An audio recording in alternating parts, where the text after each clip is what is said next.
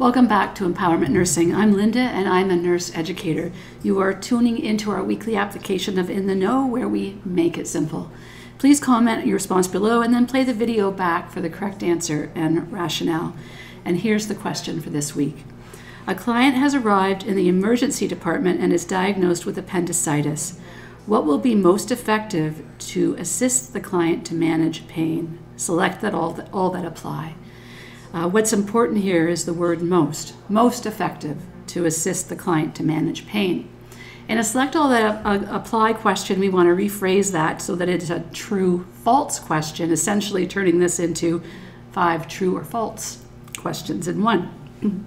So we're looking for the most effective way for a client to manage pain. Are these true or false?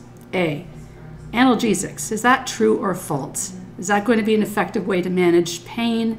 The answer is true. We're going to circle that one. B, apply ice. Is that true or false? The answer to that is true.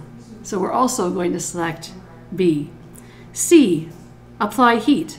Is that true or false? In fact, that is false because heat could lead actually to a perforation. It brings inflammation and edema to an affected area, so that would not be true. We are not selecting that. D, massage the area. Would that be true or false?